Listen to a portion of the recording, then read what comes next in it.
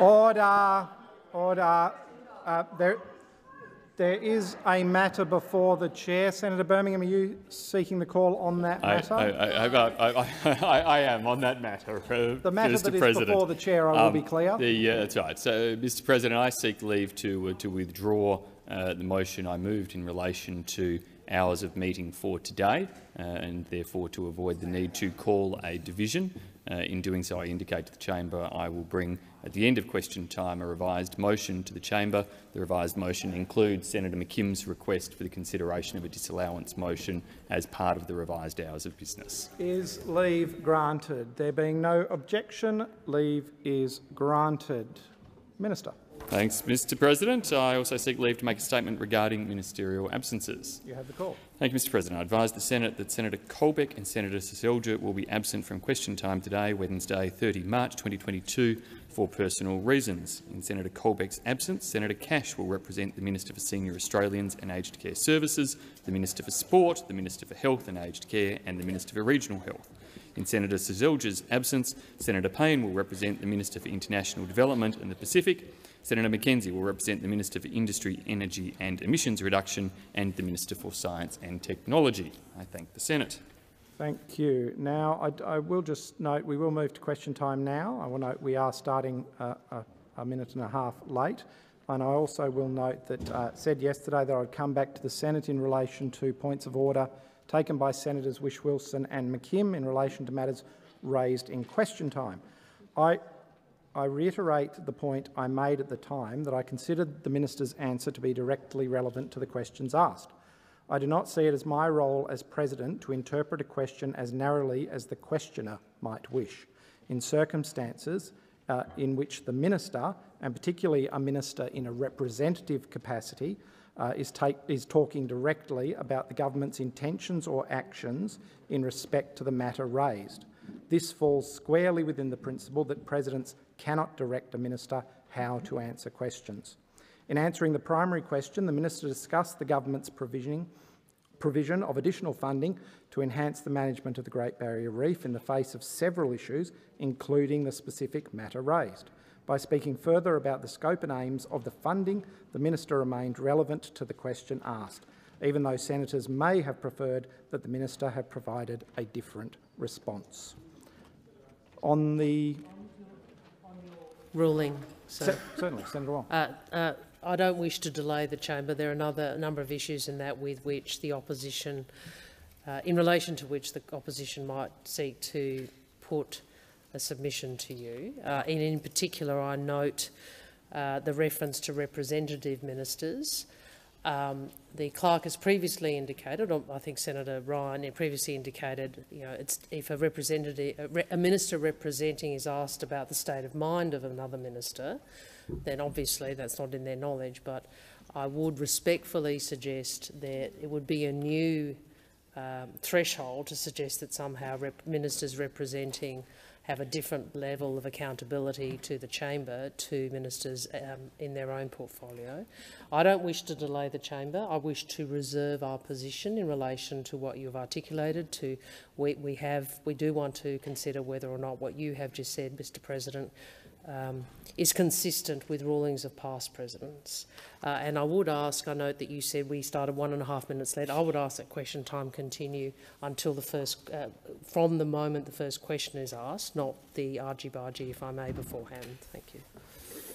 Senator McKim, on the matter. In response to your ruling, very briefly, President, if I could just indicate we share the concerns expressed by Senator Wong and just place on the record that we may seek to make a further submission to you in regards to that ruling. I would welcome further submissions, but on that we will move to question time, and I call Senator Ayres. My question is to the Minister for Finance, Senator Birmingham.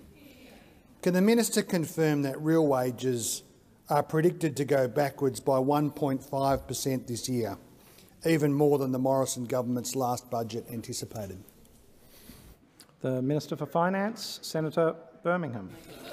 Thanks, Mr. President. I thank Senator Ayres for his question. Mr. President, the budget papers do set out the impacts of what we are seeing are global shocks and disruptions in relation to pressures on inflation in Australia and right around the world. The aftershocks of COVID-19 that are causing disruptions to global supply chains, but most notably the terrible, tragic war that Russia is inflicting upon Ukraine at present, have had enormous implications for inflationary pressures right around the world. Those opposite may not want to acknowledge the fact that oil price spikes are a real inflationary factor, but they are a real inflationary factor. Senator Ayres spoke about the change in relation to inflation figures since the previous budget. Well, of course, since the previous budget, we have seen huge spikes in oil prices, which have a very direct impact in relation to there being higher inflation.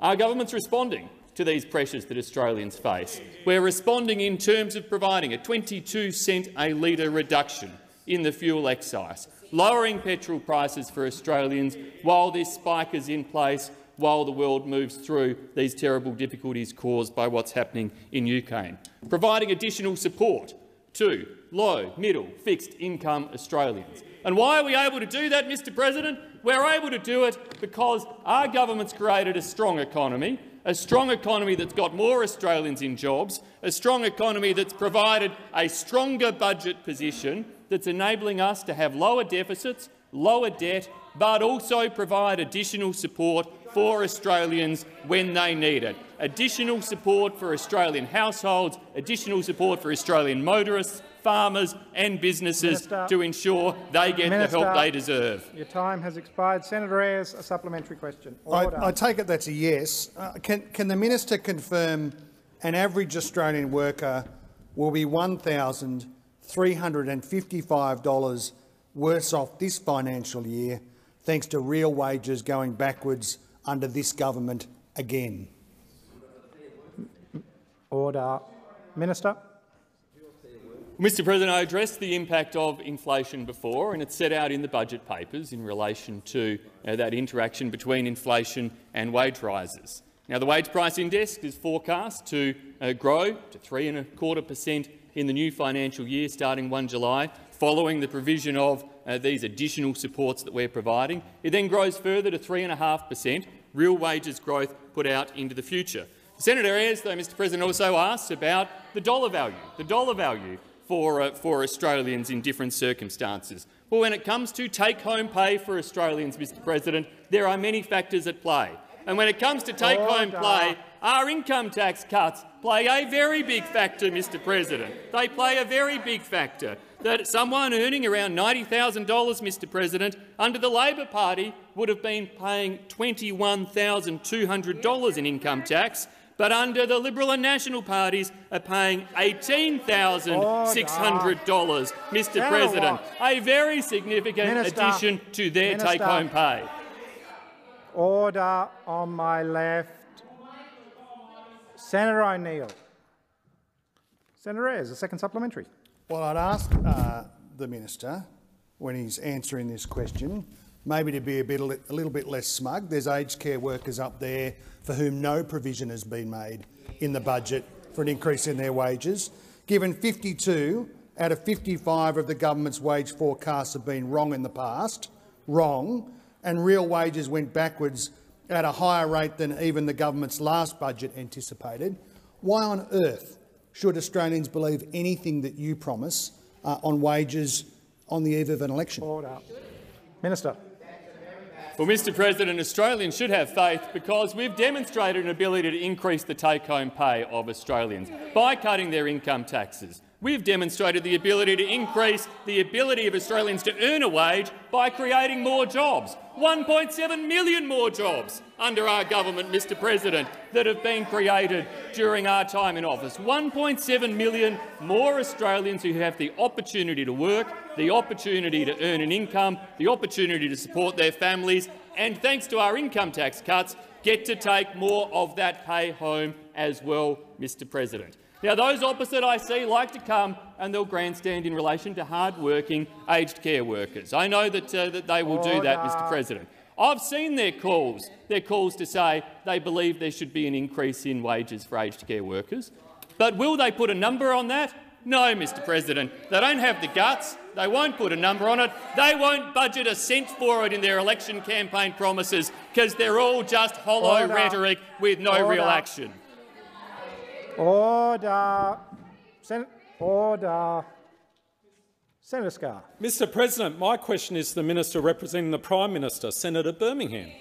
Can the Minister please outline how the Liberal and National Government's budget delivers an economic plan to secure a stronger economy and create a stronger future for all Australians? The Minister representing the Prime Minister, Senator Birmingham.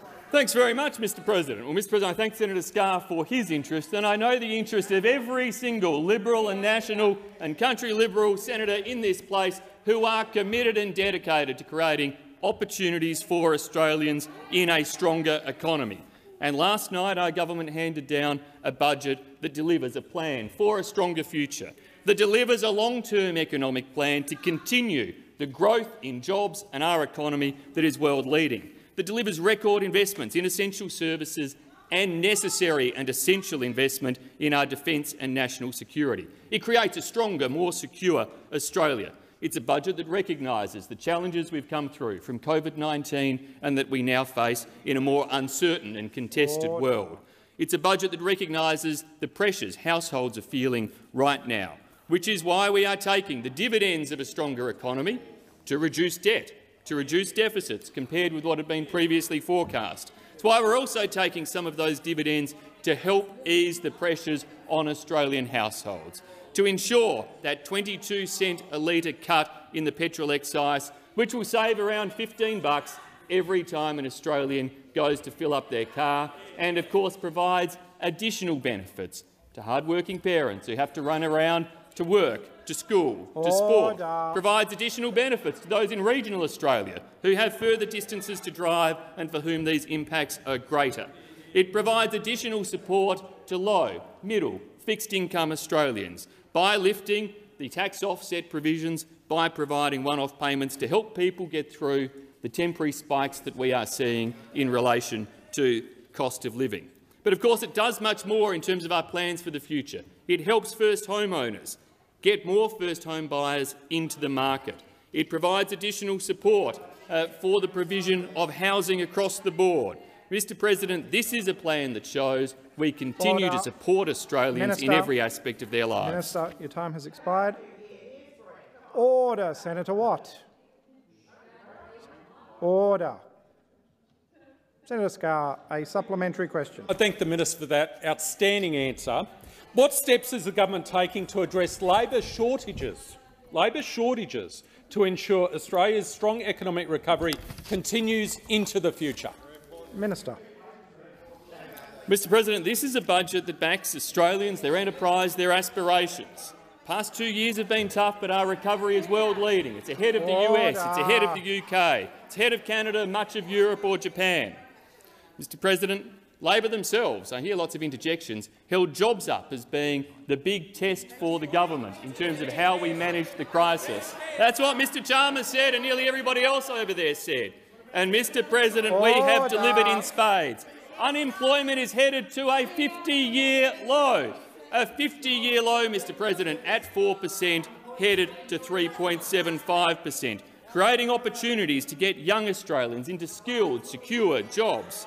During the pandemic, we invested some $13 billion in skills and training. The results speak for themselves. A record 220,000 Australians are now in trade apprenticeships, the highest number since records began, and last night laid the foundations for even more young Australians to get an opportunity in an apprenticeship and in training. Your time has expired.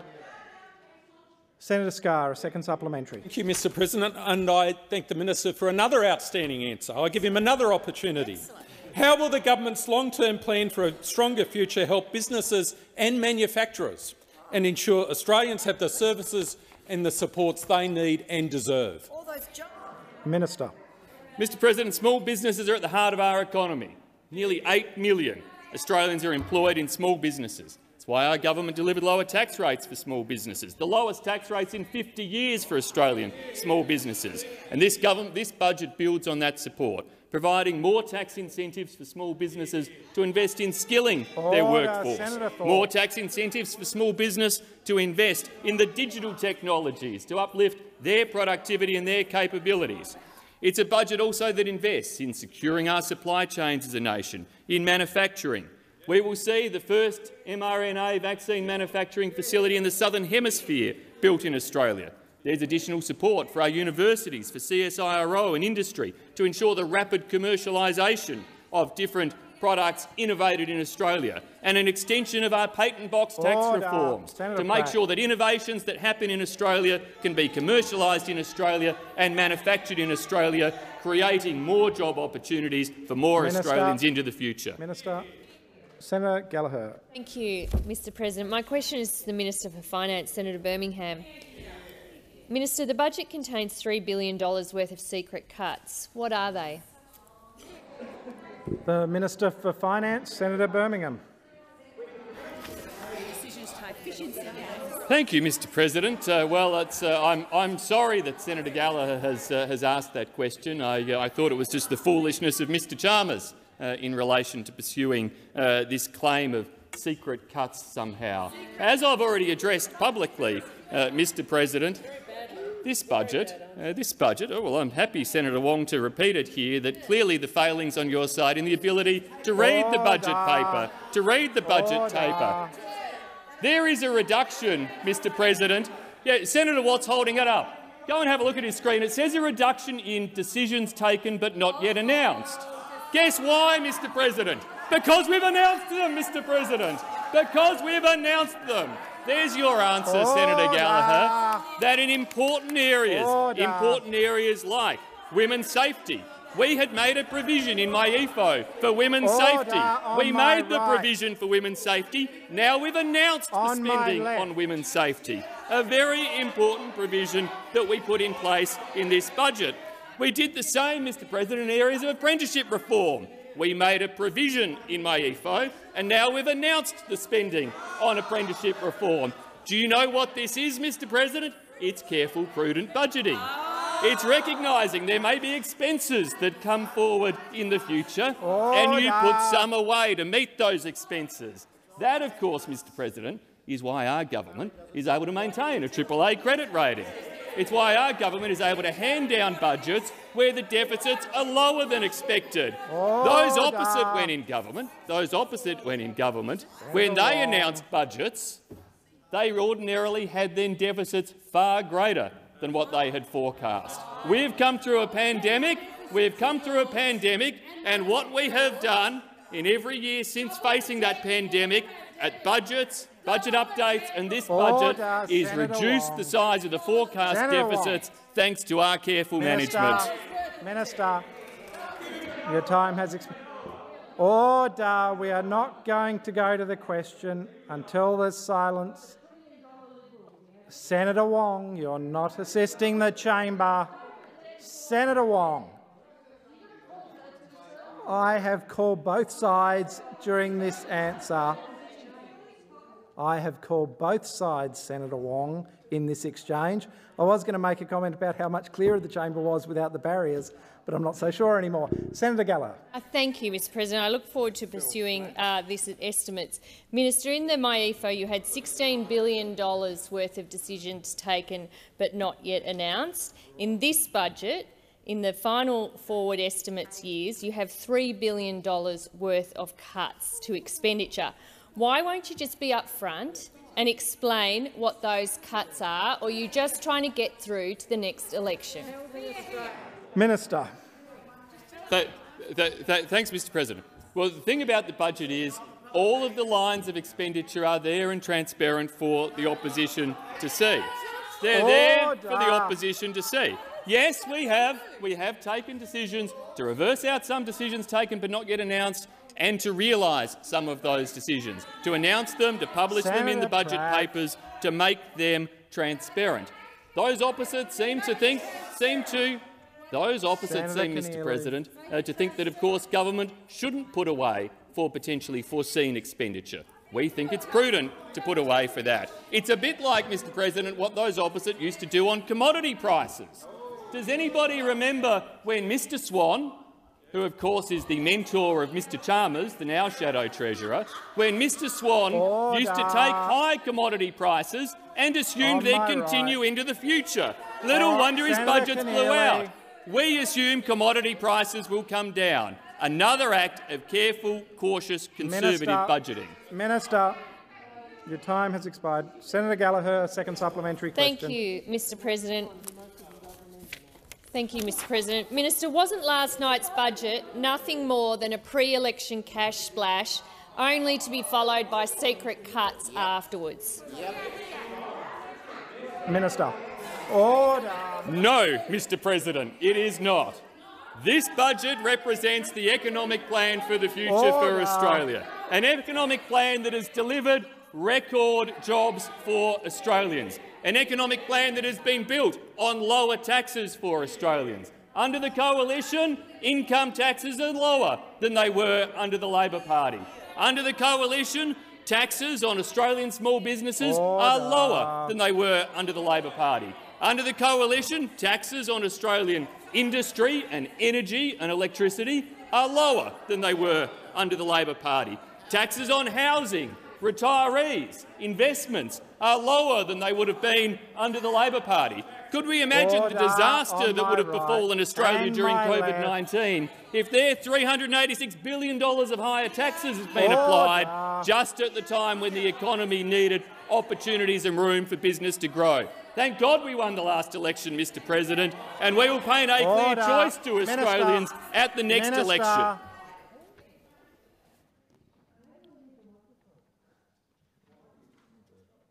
Senator Wong. I don't think he can hear you, sir. I called the minister when his time expired, Senator Wong. Senator Thorpe. Thank you, Mr President. My question is to the Minister representing the Minister for Industry, Science, Energy and Resources. How do you justify pouring millions of public money into polluting offshore gas when we're in a climate emergency? I'm not asking you. Are you the Minister? Sorry, I'm not in. I'm not talking to you either. Senator Thorpe, please. It's not entirely clear at the moment which minister this is being directed at. Is it Minister Mackenzie? Whoever. Okay. Industry, Science and... The Minister representing the Minister for Industry. Senator lower Mackenzie. emissions. The Minister representing lower emissions have reduced 20%, and we're very proud of that as a nation. There's a lot of countries that talk a big game with respect to lowering emissions, and they actually don't deliver. And on this side of the parliament, we actually focus on delivery and outcomes, not platitudes. We're focused on delivering affordable, reliable energy to support the economy and new jobs. And Australians' competitive advantage has always been based on cheap energy, and gas will be central to our ongoing economic recovery. On this side, we understand that gas is a critical enabler of our economy, which employs so many working-class Australians. For the past decade, the manufacturing sector has depended on gas as its largest source of energy. Gas makes up 42% of manufacturing's total energy use, according to the latest Australian energy statistics. And that is why our gas-fired recovery is so critical. It is a cornerstone in strengthening Australia's sovereign capabilities. You only need to look at what's happening to gas prices in Europe to see the devastation that can occur to the economy when the prices are rising more than 300%. As a result of industry and government working together, we've been able to avoid these international price hikes, with our prices being around 78% lower than prices in Europe, which were trading at over $47 Australian per gigajoule in mid-March. We're taking action to boost the East Coast gas market across the entire supply chain. Through the budget, we're backing 7 priority projects, as well as key carbon capture and storage pipelines, with a $50.3 million investment. Our investment will get local gas to where it's needed to help keep the lights on and homes heated in southern Australia. This will, in our home state, Senator Thorpe of Victoria, it does get quite cold. Having homes heated during winter is important. Minister, your time has expired. Senator Thorpe, a supplementary question. In the interest of human life as we know it, will you introduce a moratorium on offshore gas drilling across this country? Order. Order on my right. Minister. Well, thank you very much, Mr President. And Senator Thorpe, I've just outlined why it is important to back a gas-led recovery post-COVID, not just for local jobs out in the regions and in our industrial sections of our capital cities, so that working Australians can earn a good wage in high-paying, long-term careers. But it is also important that we have a gas-led recovery to ensure that individual Australians and working families can heat their homes at an affordable cost. I tried to outline to you, Senator Thorpe, what the impact of not investing in fuel sources such as gas can have, and you are seeing the implications of that in Europe right now. And you know what, Senator Thorpe? It is not the people who vote for the Greens that are actually affected by these type of things. It is not the inner-city elites on their very high wages that actually have to worry about their housing heating costs. Your time has expired. Senator Thorpe, a second supplementary question. Thank you, President. This government is paying to destroy Gunai Sea country, my country, in Gippsland with the Golden Beach fracking project. Where did you get your consent from to frack my country? Minister. Thank you very, very much, Mr President. Well, we are very lucky in this country that both state and federal governments over a long period of time have taken very seriously the need to have the right regulatory framework around the development of particularly gas-fired projects. Order, Minister. On a point of order, Senator Thorpe. Simple question, President. Who gave you consent to frack Senator Thorpe. Stop Gunai country Senator as a Gunai Thorpe. woman? Who gave you consent? Senator Thorpe. Senator Thorpe, the minister was being directly relevant to the question. Minister, you have 45 seconds. So, at both a state and federal level, there are quite strict regulatory controls on both, on a whole range of approvals that must be sought in terms of building these type of projects. But Minister, Senator Thorpe on a point of order. I'm a traditional owner of Gunai country. My mother is on the Elders' Council. Senator Thorpe. Where did you get your consent? Senator Thorpe, that is not a point of order. Minister, you have 33 seconds. Order. Senator Thorpe. Senator McMahon, Senator Scarr, you're not assisting. Order. Order. Minister, if you wish to make further contribution, you have 27 seconds remaining. Yes, I would, because I proudly Order, back Senator the resources industry in Australia, including the gas industry, and the tens of thousands of Australians that they employ, hard-working men and women across the length and breadth of this country, and we do not take a backward step.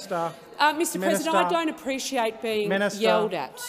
Minister, Senator Thorpe, is this a point of order? Absolutely. What is the point of order, The Senator point Thorpe? of order is relevance to my question, and my question is, where did this minister get consent from to drill my country? Senator Thorpe, you've had a chance to restate your question on 2 occasions. I cannot direct the minister how to answer a question. The minister was being directly relevant to the question. Minister, you have 14 seconds if you wish. Yes, I do, Mr President. Wish to continue. Without the action that our government is taking to address supply, industry and households will be actually faced with higher prices, disruptions in supply and planned outages, and it is low-income Australians that are going to be most affected. The time has expired. The time has expired. Senator Thorpe, resume your seat. Senator Thorpe, Senator Henderson. Thank you very much. Thank you very much, Mr President. That's what you said last time. Thank you, Mr President. Senator Patterson. Senator Thorpe.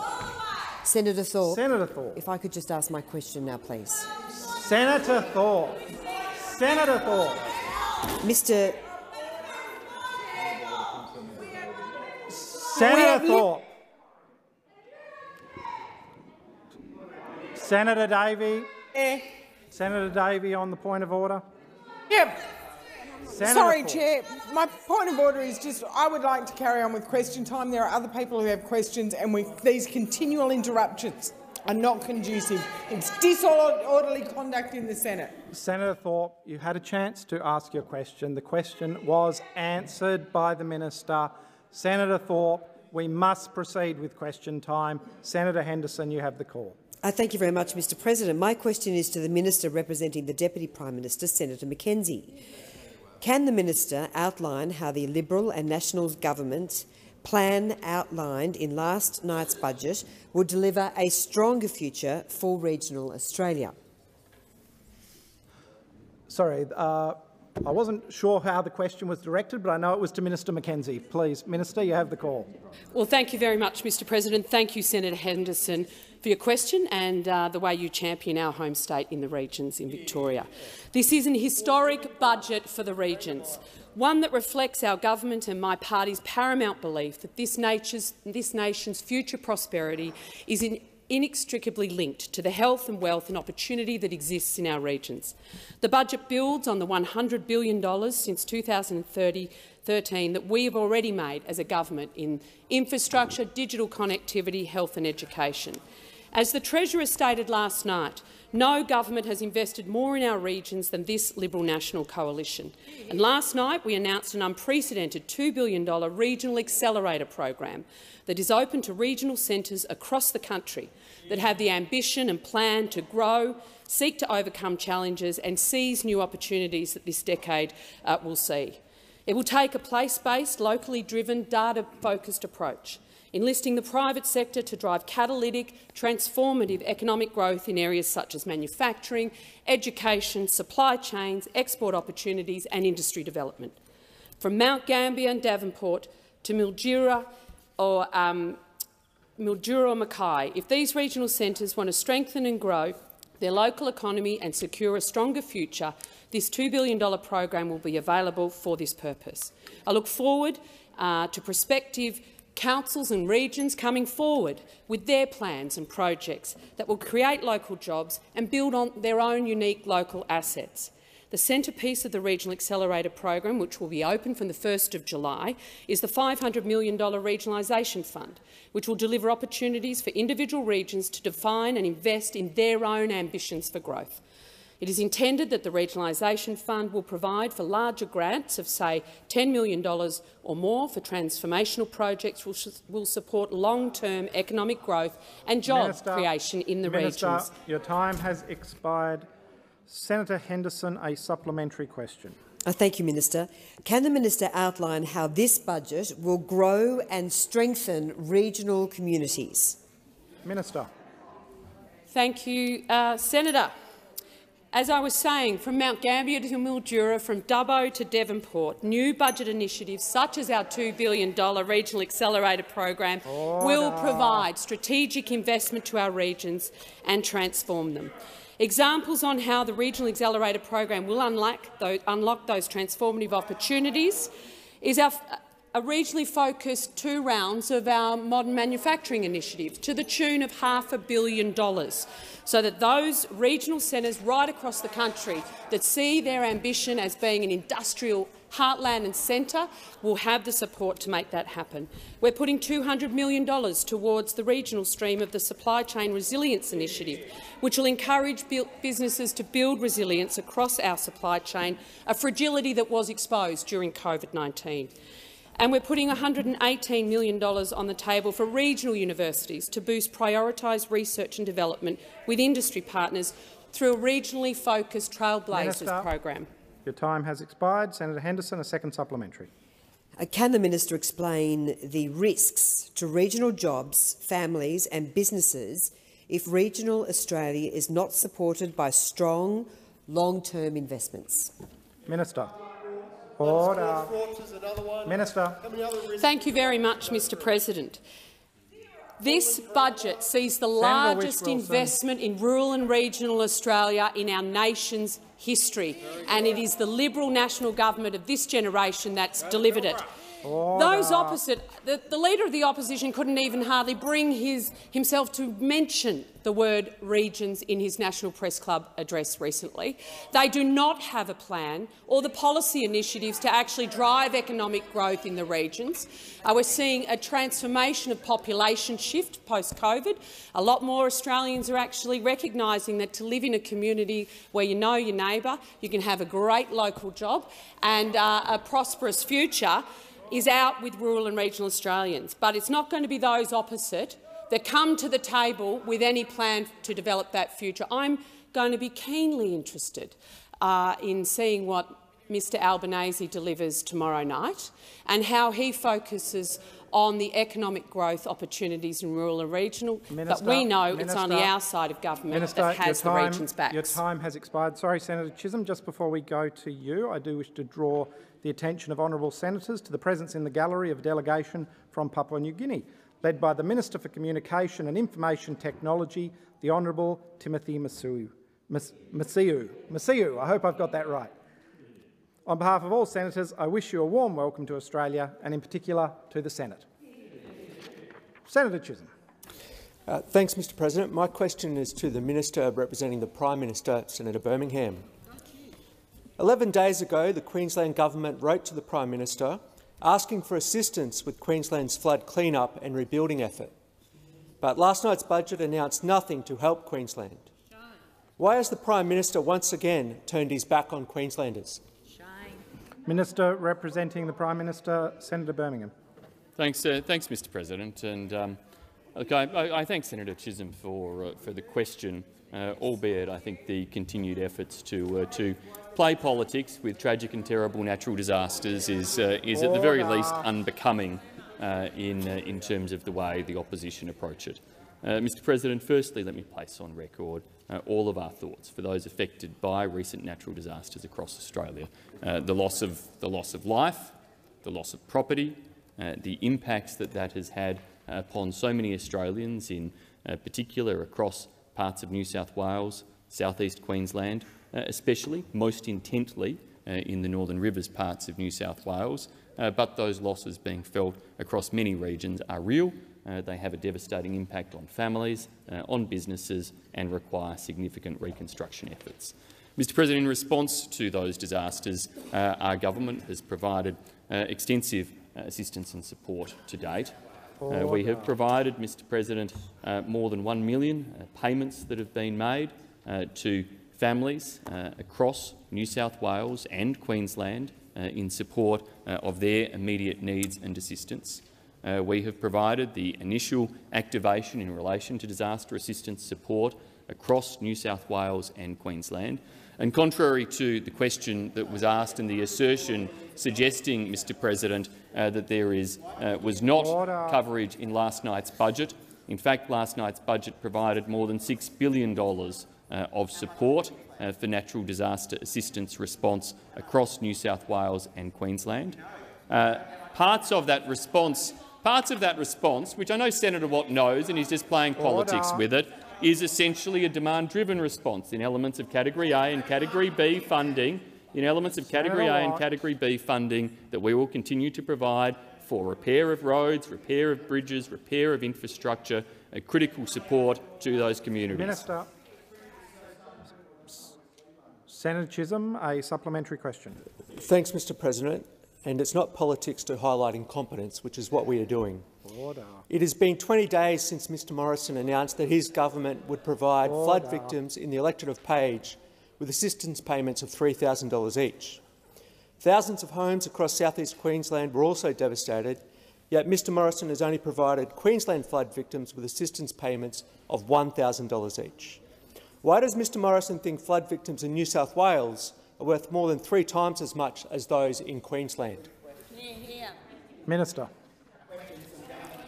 Mr President, this is very sad and shallow politicking from those opposite, who seem to have decided to turn a blind eye to the facts of the circumstance.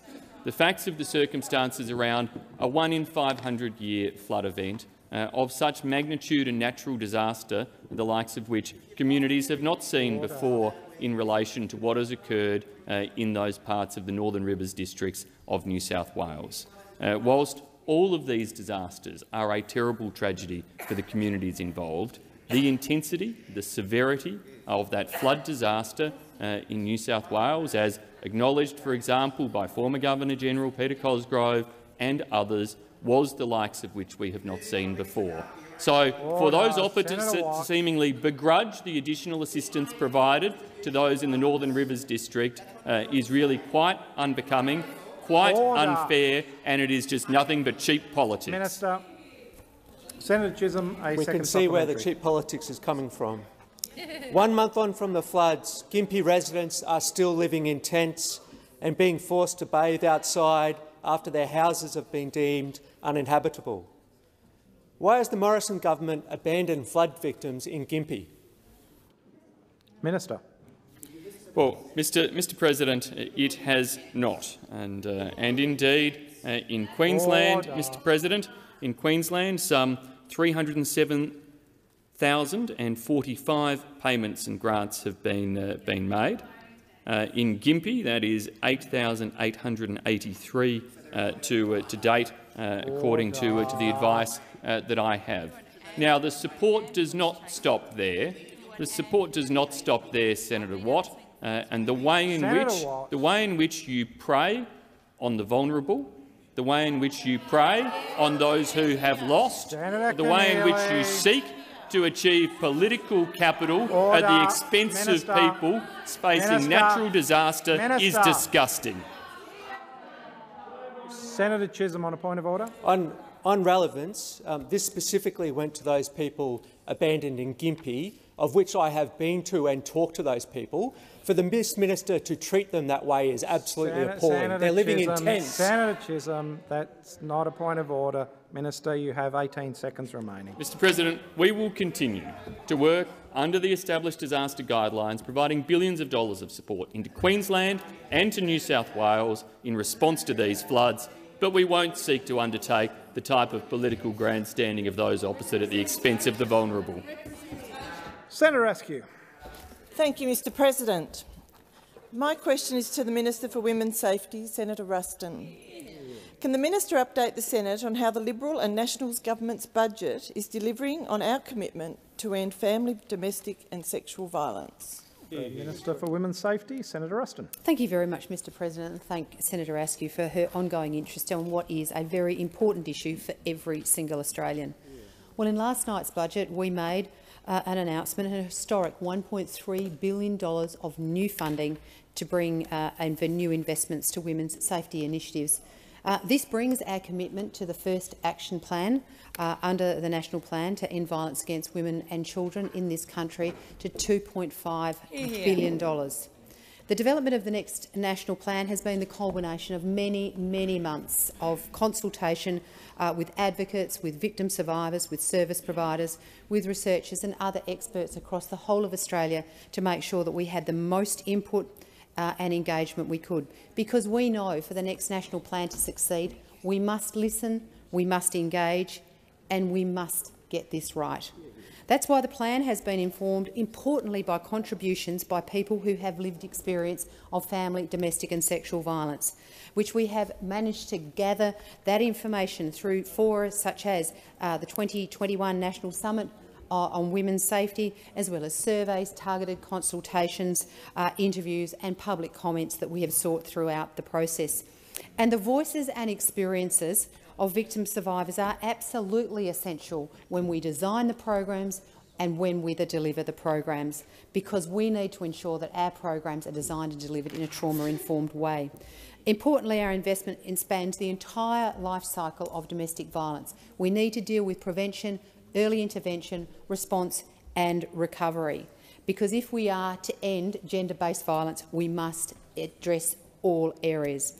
The Women's Safety Package included $22.2 million towards prevention initiatives, including supporting Our Watch.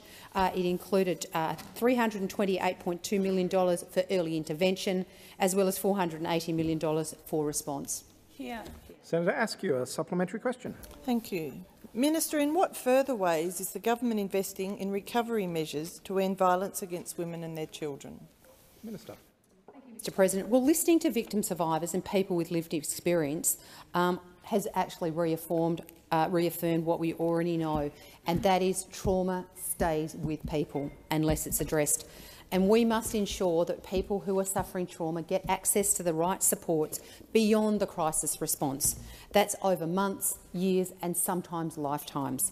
Our historic $290 million commitment to recovery measures in yesterday's budget sets out a path to ensure that victim survivors are supported so that they can rebuild their lives, participate in their workforce and participate in their community.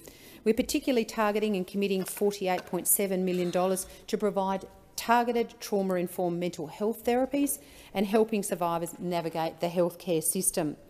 Seeking justice must not add to the trauma, and survivors must be supported to work through their trauma sooner, guided by their own goals, and that is why we're spending $87.9 million to expand the Lighthouse project. Minister. Senator Askew, a second supplementary. Thank you.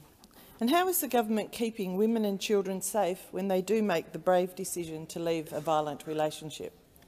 Minister. Thank you, Mr President. Well, our government is absolutely committed to breaking down the barriers to women when they leave a violent relationship. Yesterday we announced an additional $240 million extension to the Escaping Violence payment, which provides women up to $5,000 to help them establish a life free from violence. This will support another 37,000 women who've made that incredibly brave decision to leave a violent relationship. We've also committed an additional $100 million to build emergency accommodation, because we know the most important thing on that day that you make that brave decision is to have a safe place to go, a roof over your head where you can start to rebuild your life and get back on your feet.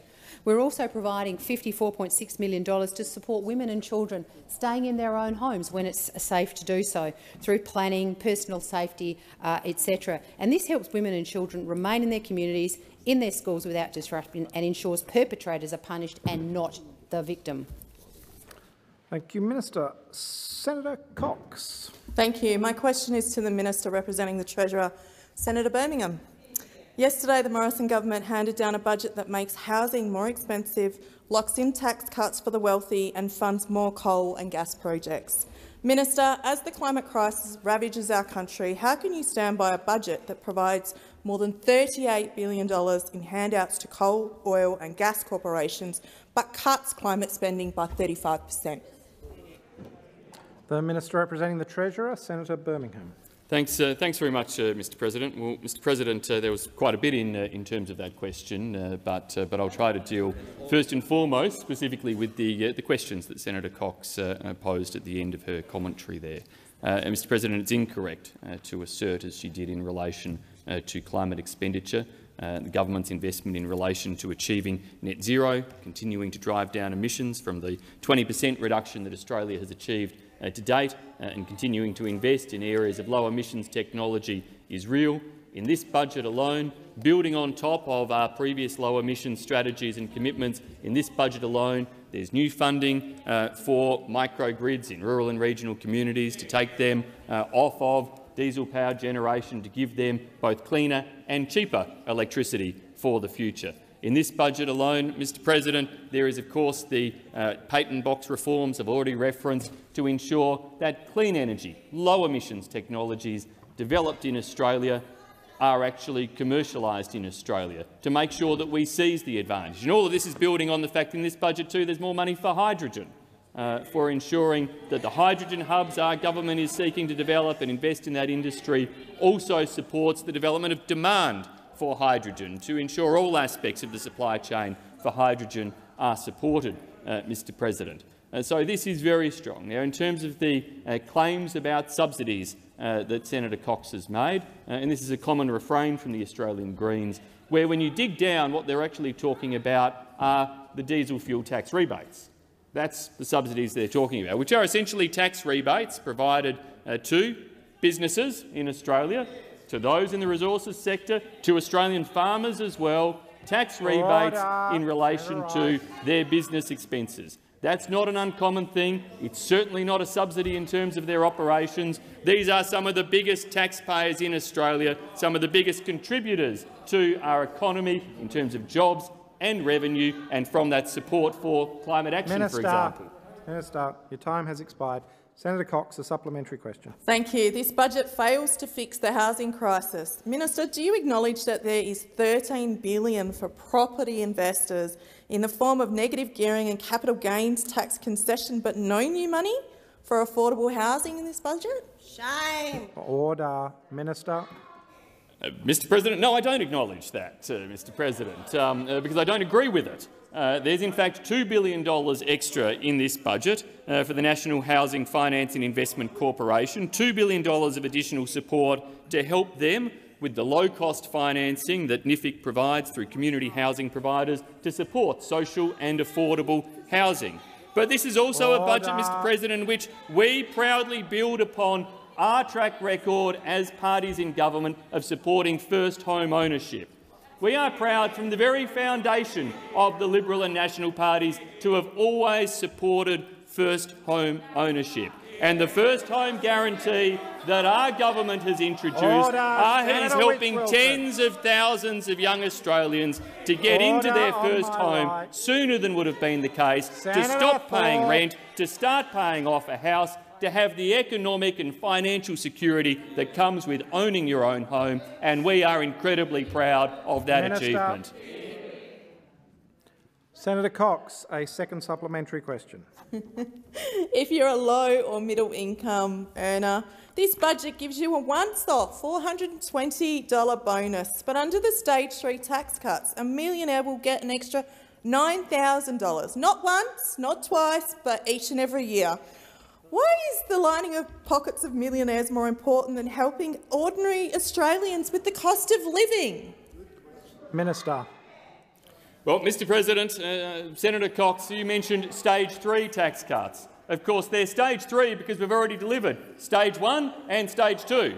And Stage 1 and Stage 2 prioritise low and middle income Australians first and foremost. Now, I know that if we have a change of government, heaven forbid, at the next election, it won't matter whether you're a low-income Australian or a high-income Australian, you'll end up paying higher taxes. You'll end up paying higher taxes, which is evidenced from the fact that every one of Senator Cox's questions was about putting more tax on some of Australia's biggest income earners, more tax in relation to Australian property owners, more tax in relation to Australian workers. What you can see there is the Greens, if they have the ability to hold as they will the Labor Party, hold them to things in government, then the Australian Greens will be pushing for more taxes on Australian wages, more taxes on Australian housing, more taxes on Australian industry, and they will leave Australia far worse off.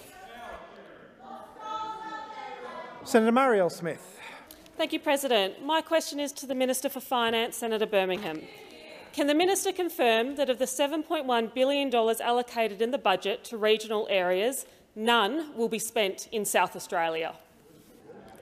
The Minister. Order. Order. Senator Farrell. Senator Farrell. The Minister for Finance, Senator Birmingham. Well, thanks very much, and thank you, Senator Smith, for the question in which you seem to have assumed that there's only one measure in the budget papers relating to regional Australia, when in fact there are many measures in the budget papers relating to regional Australia. Yes, Mr President, there is one measure that is particularly focusing on resource and energy hubs and providing investment in terms of infrastructure and spending in those resource and energy hubs. But there is also support, Mr President, in other ways for regional Australia. $2 billion of the Regional Acceleration Program that Senator Mackenzie was speaking of before, which will help ensure that whether it is across manufacturing or the skills agenda or exporters from regional South Australia, they will have a greater opportunity in relation to accessing those areas of regional funding. In relation to the infrastructure spending, Mr President, I've noticed commentary, Mr President, I've noticed commentary in non-South Australian media, in the Financial Review or elsewhere, suggesting that South Australia is receiving a disproportionate share of infrastructure spending. In fact, up to 17% of new infrastructure commitments going into South Australia, Mr President. So you've got to be careful when you start trying to pick and choose in those regards, because what we've seen in relation to delivery of the North-South corridor, in relation to investment in the South East Freeway, in relation to support for the Horrocks Highway, is that in South Australia there is a surge in relation to infrastructure spending and investment supporting SA. And of course, Mr President, then in terms of our government, there is perhaps the most significant impact for South Australia, which is what we have done to turn around defence industry investment, Mr President. Those opposite, Mr President, who commissioned 0 vessels when they were in government. 0 vessels in terms of naval shipbuilding versus on this side 70 vessels as part of a strategy supporting SA and WA. Senator Smith, a supplementary question. Last month, Liberal MP for Barker, Tony Passon, blasted this government, saying that South Australians in the southeast of the state had felt, and I quote, kicked in the guts and re-traumatised more than 2 years after they were forgotten in the Black Summer bushfires. Why does the Morrison government keep turning its back on regional South Australians? Minister. Order. Well, Mr. President, I do not accept the premise of that question at all. Mr. President, I just went through a number of the areas of investment for South Australia. And, Mr. President, in terms of generating further wealth for regional communities in South Australia, you need look, for example, only at one of our major manufacturing investments that we have announced and made. The new investment in plant protein will ensure that South Australian grains and legumes producers have the opportunity not just to be exporters of their grains or legumes to the world, but to benefit from value-adding, to actually have a manufacturing industry that invests in higher value products, generating more for our farmers, more for our regional communities. It's not just that investment in roads, it's not just that investment in other infrastructure, it is of course also that creation of new industries across SA which are making sure it will be stronger into the future. Senator Smith, a second supplementary question. Senator, as Mr Passon said, during the bushfires, South Australians in the southeast felt forgotten, they felt kicked in the guts when they missed out on support. Now they've missed out on the $7.1 billion in regional spending.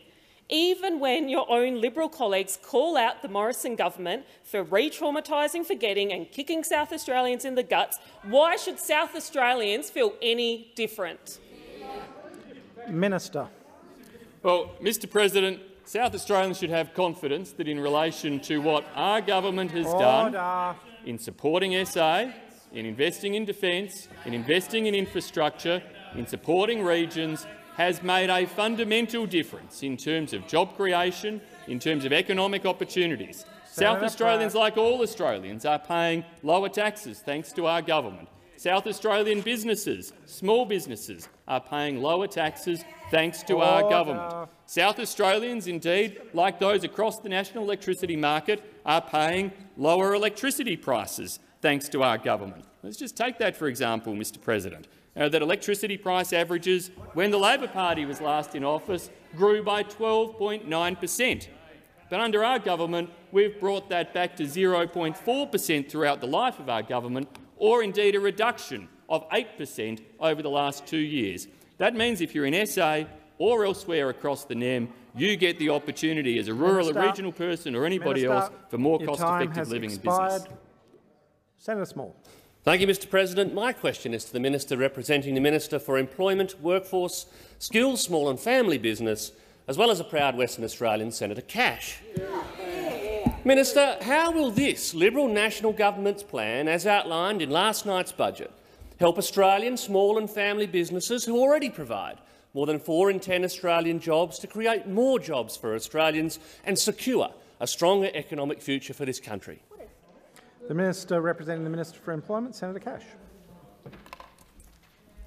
Thank you, Mr President, and I thank Senator Small for the question. And as always, I acknowledge Senator Small as one of those people who does employ Australians, who runs a small business, Small's Bar, down in Bunbury in Western Australia. And Senator Small, you're on the coalition side of politics, so you understand that small and family business, they are the backbone of the Australian community. They are the heart of our local communities. They employ nearly 8 million Australians. And Mr President, currently in Australia we have more people in work than ever before. We have more people in work now than we did before COVID-19. And of course a lot of that has to do with the growth of small business in this country. When you look at how small businesses themselves, they embraced the policies that the coalition government put in place throughout COVID-19. Employment in small business has grown by around 10% since the beginning of the pandemic. That just shows you how resilient the small businesses in Australia are, and in particular, Mr President, where Senator Small comes from, in Bunbury in Western Australia, how resilient those small businesses are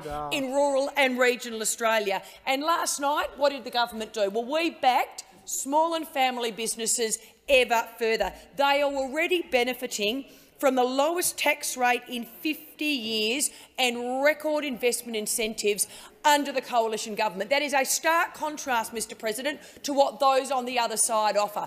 Under the other side, they were paying a tax rate of 30%. They are currently paying a tax rate of 25%. That is the lowest tax rate in 50 years. But last night, we invested further, and in particular, we have invested a tax rebate, a tax deduction, a $120 tax deduction they will get by investing in upskilling their workforce. For every $100 a small business spends on training their employees, they will get a $120 tax deduction back. Has expired. Senator Small, a supplementary question. Minister Cash, in light of that outlining of achievements for small and family businesses in Australia, doing what they do best, creating jobs, employing Australians and training Australians for future jobs, how is this a budget delivered by the Liberal National Government that can ensure Australia's small and family businesses continue to do what they do best, unimpeded by red tape, with easier access to support from this government that understands their needs? Minister. Thank you, Mr President. And again, Senator Small, he understands small business, so he understands that in particular investing in his workforce, in the skilled workforce, that ensures that small businesses are able to prosper, to grow and to create more jobs for Australians. Senator Small also understands, though, how important it is for the government to invest in small businesses so that they can embrace the digital revolution. And, Mr President, you saw it again last night, the coalition government further investing in the capacity and the growth of small business. From budget night, every $100 these small businesses spend on digital technologies like cloud computing, we know how important that is, e-invoicing, cybersecurity and web design, that will now see them get a $120 tax deduction. That again is getting them into where we need them to be, the digital age. But also, Mr President, what we are focused on is cutting as much red tape as we can for small business, because when you cut red tape, they prosper, they grow, they create more jobs for Australians.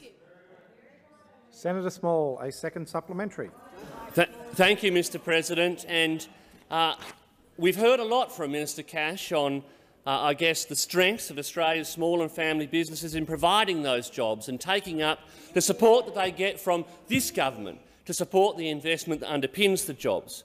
But the real question that faces this chamber, and indeed the people of Australia very shortly, is what are the risks to those jobs and economic opportunities if our small and family businesses in this country are not supported by a government that wants to see them prosper and grow?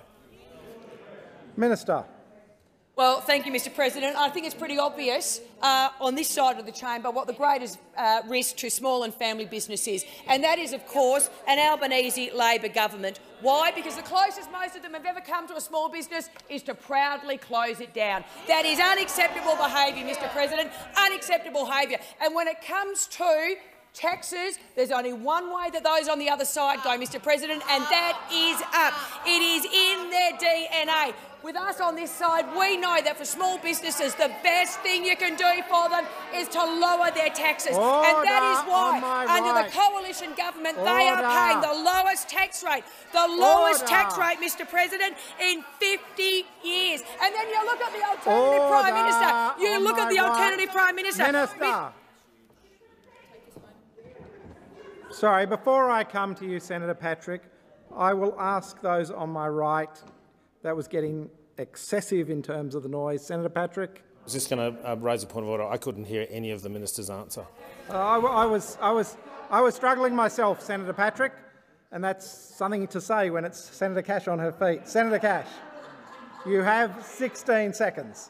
Thank you, Mr President. As I said, when it comes to lowering taxes, that is in the DNA of the coalition government. The DNA of the coalition government. We lower taxes, you raise taxes. We look at small business and we say you deserve more of what you earn and we will give it back. You, on the other hand— Sorry, we did have a little error with the timing there.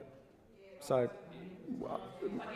no. Sadly, Minister Cash, your time had actually— Your time had actually expired. Senator Keneally, were you on that issue? I was actually seeking the call for the next question. Senator Keneally. Thank you, Mr President. My question is to the Minister representing the Minister for Veterans Affairs and Defence Personnel, Senator Payne. Yesterday, Minister G told the House that there was $96 million in the budget to clear up a backlog of veterans' compensation claims. Can this minister tell the House in which budget paper and on what page that $96 million can be found? Oh, no. Minister representing the Minister for Veterans Affairs, Senator Payne. Thank you very much, Mr President. Order. And I thank Senator Keneally for her question. I don't have that budget paper with me, Senator Keneally, but I will note that this government has, and I will take that on notice, therefore, but I will note that this government invests over $11.5 billion each year to support veterans and their families. 336,000 veterans and their family. Mr President, I'm seeking to respond to what I regarded as, perhaps mistakenly, a serious question from those opposite.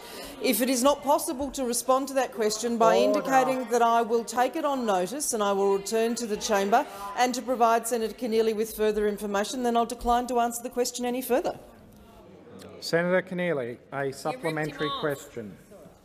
On the weekend, Minister G threatened to resign if he did not receive the $96 million in the budget.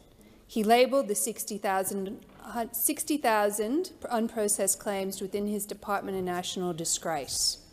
Why does it take a minister speaking up publicly and threatening to quit for Mr Morrison to take responsibility? And where is this $96 million? Minister. Thank you, Mr President. And I absolutely reject the propositions put by Senator Keneally in her question. As a government, we've invested over $500 million to implement substantial changes to the Department of Veterans Affairs processes and their technology, making it both easier and faster for veterans and their families to access both services and support. We've seen the number of claims received by DVA double, in fact more than double, over the last 3 financial years. And that, of course, requires additional resourcing to manage, and that's exactly what the Australian government is doing. This budget has provided an initial $22.8 million, which will fund 90 extra staff to address that backlog of unprocessed claims. And it will be followed by a further investment to continue to improve the veteran claims processing system and to reduce waiting times. Mr President, as a nation, we have looked very closely at the support we provide to veterans and their families in this country. I want to acknowledge each and every one of them for their service and their families for supporting them as well. Your time has expired. Senator Keneally, a second supplementary. Thank you. When asked why it took Minister G threatening to resign for his government to provide the necessary funding, Mr Morrison said, and I quote, "I wouldn't agree with that assessment. Given the $96 million required to get through the 60,000 unprocessed claims appears nowhere in these budget papers, Isn't it just the latest example of Mr Morrison not telling the truth to the Australian people and to his own colleagues? Order. Minister. President, and unsurprisingly, Senator Keneally is absolutely fundamentally wrong.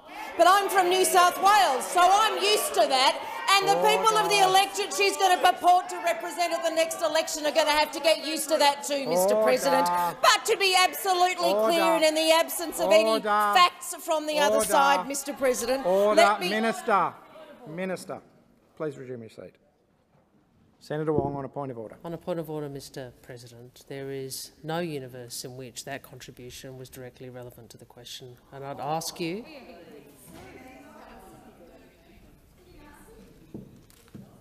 Order in the chamber. So I'd ask you to remind the Minister of the question. Senator Wong. Minister, I will on the point of order. I began by saying in my response to Senator Keneally's supplementary question that she was absolutely and fundamentally wrong. That is completely pertinent to the question. So order. Senator Wong. Senator Wong, I've allowed you to bring the minister back to the question. Minister, you have 45 seconds remaining if you wish to add anything further. Thank you very much, Mr President. And I do wish to indicate that in addition to the funding I've already discussed and the funding provided in the 21-22 budget of over $137 million, there is also a total increase of 447 APS positions across the DVA, taking the staff to over 2,000 Australian public service staff. The additional funding and the average staffing level received through this budget will be used to recruit additional APS staff, both ongoing and non-ongoing, across DVA. In the claims processing area, this will take into account that absolute requirement to reduce the backlog about which Minister G has been so committed over 2 years and ensure appropriate staff are available to maintain claims processing at a normal rate into the future, as is required. Your time has expired. Minister Birmingham. Mr President, I ask that further questions be placed on notice. Mr President, I also seek leave, as foreshadowed at the commencement of question time, to move a motion relating to the hours of meeting and the routine of business for today. Is leave granted? There being no objection, leave is granted. Mr President, I move the motion as circulated, and as indicated in my earlier contributions indicate that the motion does contain provisions for the consideration of the disallowance motion at the request of the Australian Greens, and I also understand also for the consideration of an aged care bill at the request of Senator Patrick. So the question is that motion be agreed to. Those of that opinion say aye. Against say no. The ayes have it.